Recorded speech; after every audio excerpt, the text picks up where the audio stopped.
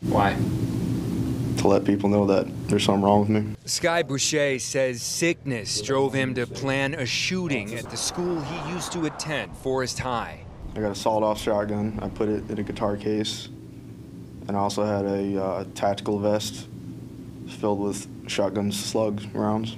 Handcuffed and shackled inside Marion County's jail, he claims he's been treated for his mental health before, but wanted more serious attention paid to his problems now, saying taking lives wasn't part of his plan. No, just to really scare them. I want to be put away where I can't hurt anybody. He did bring fear to Forest High and the rest of the community, and the single shot he did fire into a door left a 17-year-old boy with a wounded foot. Yes, sir. You feel that you should have had a gun?